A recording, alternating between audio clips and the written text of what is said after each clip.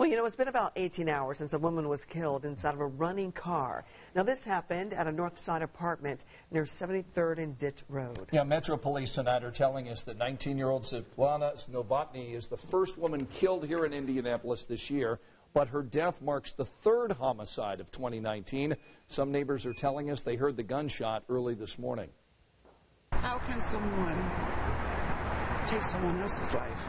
I mean, no matter what's going on, you don't have the right to take someone else's life.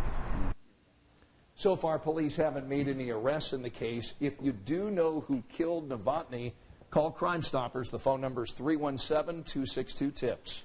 Meanwhile, tonight,